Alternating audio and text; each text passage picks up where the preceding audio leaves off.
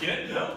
I keep thinking this is going to be our thing. It used to be your thing. I try to help, and this is what we get. Hello, everybody. So, hi, everybody. Hello.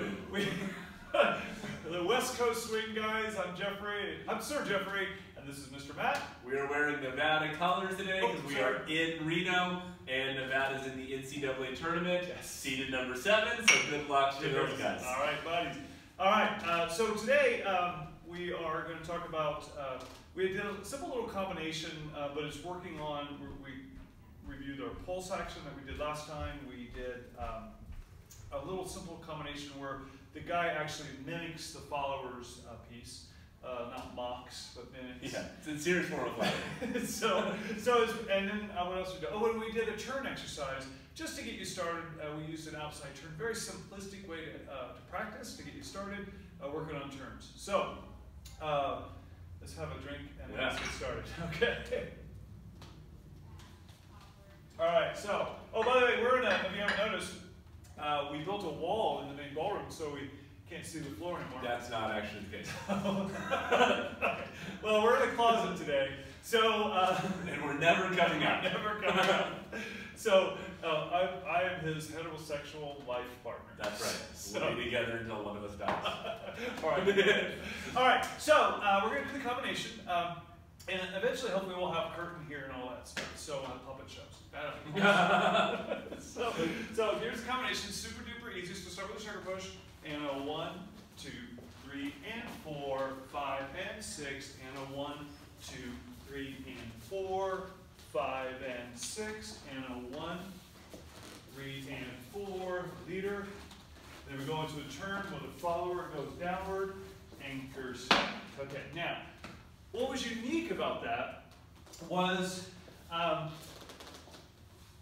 what the follower had to do. Now, the follower is super duper important that you do your basics correctly. So in your underarm turn, if you're hosing your underarm turn and you're not turned enough, the leader's not going to know that you're doing something different. So I'll do a really crappy one. So if I go, wait, I'm the follower, I got to put my head around. I forgot. Sorry. My tennis player look. Yeah. It's an old hat, you know. All right. So a crappy one, girls, is getting like this. If you see my shoulder, if you're doing this and you're not rotating your chest enough, that's going to hurt you. So we teach our beginner class something that I learned from Skippy Blair in her West Coast 101 stuff. She taught me to turn on the 2, on the end of 2, and then that way the girl's hand comes down by 3 and she's in a great position. We're more advanced dancers, right, girls? So you're working towards that. So my sit bone is over my heel, my knee is released, so my partner knows I'm ready to come forward. I go 1, 2. I do CBM on 1, I turn on 2. I bring my hand over my own head, bring it down by 3. That is my job as a follower. So now if I'm going to continue to rotate and finish it off, my chest is turning. Whatever numbers we're on.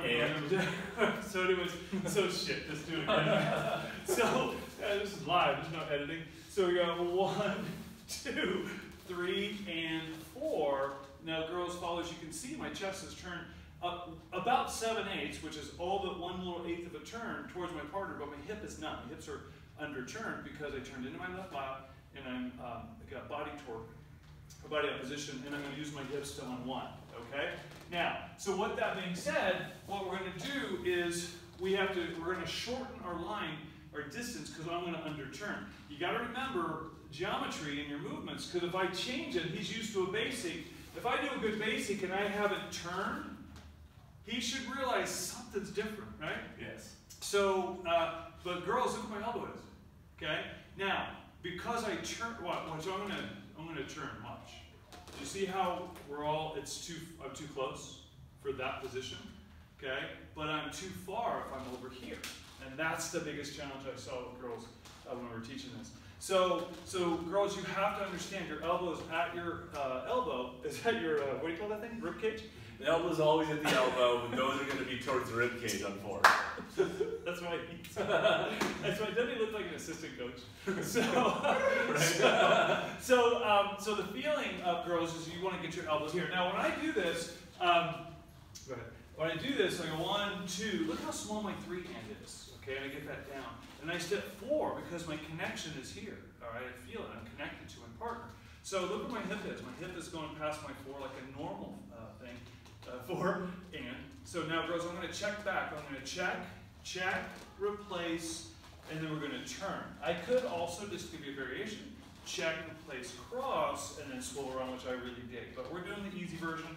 We're going to go, and by the way, look where my arm is, girls. It's up here, creating some cleavage, okay? So I'm going to come in here and go check back, but look, I did not move my body as far as my feet. I didn't do this, and see what happened, I moved my hand. Do not move your hand, girls. Your intention is to connect to your partner like you're going to just do a basic, you just underturn. So A, he either thinks you've done a really crappy underarm turn or a really good one, okay? Because you're getting ready to do something. So I'm going to keep my hand here. I check. See, look, you can see with this, my white skin against the dark color, you can see my hand isn't moving. And then I'm going to turn, connect, 5 and 6. Okay, that was your 5 and 6. That was my 5 and 6. Whatever. Okay, but you got it. Okay, do it one more time. That's just the second. You'll probably see nothing on this one. Yeah. So it goes 1, 2, 3, and 4, 5, and 6. Cool. All right, look at my elbow. It's right here. So now, and up. Now, this is important. Ladies, your and beat of the 6. Your heel does not, cannot, should not lower before the and of 6. So watch a basic sugar. I've got 1, 2, 3, and 4, 5, and 6, and 1. Okay? So that's important that you practice that, because when we do the pulse action that we're going to review, you're going to need to do that right. If you're dropping your heel, try to do the pulse. If I drop my heel, excuse me, on 6, 5, and 6, I don't feel anything. I don't feel anything because I'm down too quickly. So I want to be sure that I hold my heel up until, excuse me, the and of 6, right? That beer always makes me burp. So anyways. Which is why we continue. That's why it's getting bigger. Little hair in the dust. So anyways, we'll talk about that in a minute when we do the pulse. So, and guys, same thing for you. You guys, you don't drop your heel, lower your heel until you've exited the foot. Once your body is past the foot, you can lower your heel. All right, what was the next move? The guy mimics. Copies. Oh, yeah. Imitates. The guy imitates. So the guy is going to lead me on a basic underarm turn. So girls, I already done one. I'm just thinking back to normal town. So I'm in a good 4 position here. Now my partner's going to do his thing. 5 and 6. Now guys, did you notice see how awesome Matt did that? He didn't move that hand at all. Okay? Do that again. That was so awesome. So weird. So, I'm so excited. It's good. 1, 2, 3, and 4, 5, and 6. See, girls, it didn't affect me at all. Okay? Now I have a really nice connection here, so we're expanding back. My sit bone goes past my heel. Always going to remind you. Be sure your head is over the ball of your foot. Now, you see how Mr. Matt is taking his rib cage across the floor. He's got a nice extension stretch through his lat. So now from here, girls, on your basic inside turn, you're going to do, you're going to bend your knees. So we're going to go 1, he preps me 2. Guys, he took his hand from rail to rail. So the hand is on the rail, creating space. You can see the space that's being created here. I'm going to bend my knees.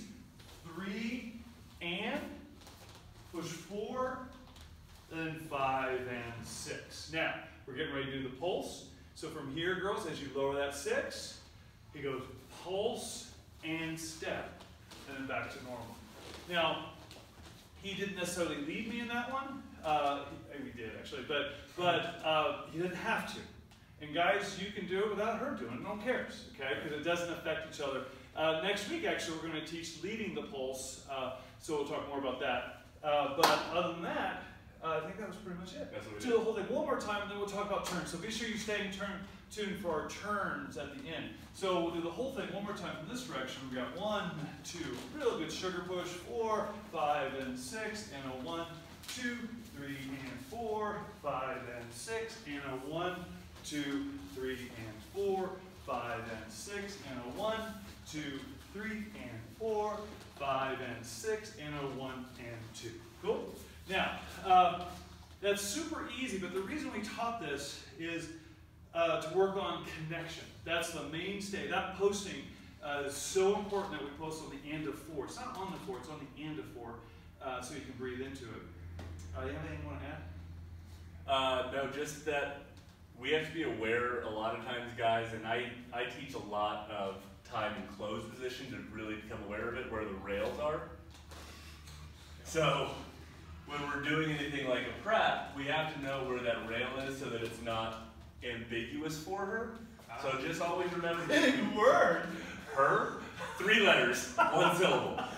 So if we took her frame, you would see that the hands are sitting on the rails, and regardless of if I let that hand go, there's a rail there. Regardless if I let that hand go, there's a rail there, and I have to be constantly aware of those. Make sure they're landing there on 4 so that we have a place to post from, because if I land on the inside on 4, I'm going to do something different. If I go outside, it's going to do something different. So I have to be sure that my post is in a good spot for her to finish up with the slot. Absolutely, that's awesome. Oh, you're smart. So ambiguous. We're not ambiguous. We're just never coming out of the problem. All right, so let's talk about turns. Turns. Now, girls, guys, we turn as much as girls. So we're going to turn through the camera. All we're going to do is a simple exercise. Now, let me back up just a little bit. The simple exercise is the fact that we're going to learn how to bring our feet together. Now, as dancers, we're both dancers from other styles of dance, and we would do it slightly different. We'll talk about it, but for practice purposes, we want to be sure that you're bringing your feet together correctly. So, real simply, all we're going to do right now is a step forward onto the right foot. Now, from here, we're going to turn to the right. We'll talk about turning here in a second. We're going to turn to the right, and we're going to let our feet come together. You'll notice I didn't say bring our feet together, because if we do that, and we go here, and I just bring my feet together, it's going to be sloppy. So our body is going to rotate. Now, when we turn to, if a girl's doing an outside turn, where her hand's going this way, it will turn her chest first, and then her hips follow. So the hips, by the way, your rudder, your tailbone, is what you're going to turn when you're going backwards. So we're going to already have had our chest turn to the right here. So our rudder is, you can feel the body torque. My center is here, my chest is over here, 2 different places. Okay, so now from here we take our rudder and we turn it to the right, and it brings our feet together. All right? Now, what I want to do is the next part, we're going to call this, what we're going to call this H. We'll call it H for no other reason except for our feet are side by side. Okay, and I heard somebody call it an H one time, and I thought, okay, we'll use it. I didn't really like the next, they said this position was a T. I don't dig it. It's a check, really. It's a 3rd foot position, okay? So when your heel is at the instep of your left foot, now we're not in ballet class, but it's pretty close to what we call a 3rd position. So what I want to do, we'll actually do it this way, man. Okay. We'll do the first part, we'll step, we'll go here, we'll do our H, so we're going to go to H, then we're going to go another quarter turn, and we're going to go to 3rd. So the important part here is that your left foot swiveled. It had to. If I'm here and I do this, I didn't turn, right? And that is the biggest challenge that we see with the girls doing their turns, is they'll actually do an outside turn. They'll actually start their turns, and they'll stop their feet. They'll stop the foot from turning, and now they're falling into this next piece. So it's so important that you swivel that foot. So that exercise, everyone get up with us. You too. And let's do that exercise. So we're going to go forward, just left foot, step on the ball of the left foot. So you'll notice our left side is slightly forward. I'm not square. On the left side slightly forward because I got crept into it. We'll do the H, then we'll go to 3rd foot position. Okay? Cool. Now we're going to do it again, but we're going to go further. So we'll do it this way first if it works. So we're going to go, so we're walking out 1, 2. Now we're going to turn all the way to this wall, and then 3rd. All right, so just flip around it the other way. And this is all we're going to want you to practice right now. We're going to build on this. Okay, this way this video isn't 20 minutes long.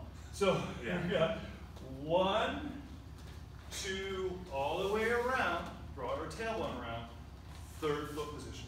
Okay, now this is important. We can talk about this, but you'll notice our sit bone is back over our heel all the way through this.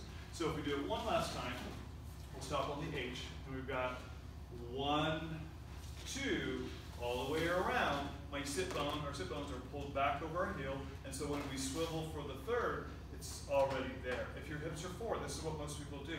And what's important that you do, we'll do the H one more time. So we've got 1, 2, what's wrong? I fell because my feet are, and someone might have said, your feet aren't together. I would have said, no, the feet aren't together because my body fell. So we're going to add one little bit of information that will help you. Now, one thing, if you don't know about your body, it's actually designed to be correct. So the idea is if one leg is free, one hip is higher. It's just the way you build. So if we exaggerate it, do this, right? So that we don't do that. As this hip lifts, this hip socket comes backwards. So if you're in this alignment, you can see it. So our sit bone is over our heel. If your sit bone is over your heel, I'm telling you, your socket is back. When you're in this position, your right hip is just a little bit higher than your left. If it wasn't, you would not be able to swing your leg. If I drop it, see, I can't swing the leg. But here, I can swing the leg. Make sense? So when you're doing your turn, whatever free leg you have, that is the hip that is slightly higher. So if we do the H again, we go 1, 2, your right hip is going to be higher. And then when you do the swivel, you're already there. Life is easy. It's so easy to do this stuff, okay? So we're going to suggest that you practice that, and then next week when we'll get into more detail, and there's a lot of more stuff. But I'm going to tell you, and Mr. Matt will attest to this, is turns are what you put into them. They're done. They don't magically happen. I watch, and most people don't do outside turns. At least get started. Inside turns are a little easier to start and be off balance, but outside turns really suck when you're off balance. So what we want to do is work on that, and so just work on your feet. So if you have any questions, comment. So do us a favor, and remember, we're with betterwestcoastswing.com. So betterwestcoastswing.com. A lot of great information on there, and we're going to have these videos are all linked to that, so you can go to there and go back and forth. And what else? Anything else? I think that's it. Yeah, so comment below, like, dislike, share, but take action and do this, and let us know if you're liking what you see, liking what we're doing. If you don't, that's great too, because we're doing this for you guys.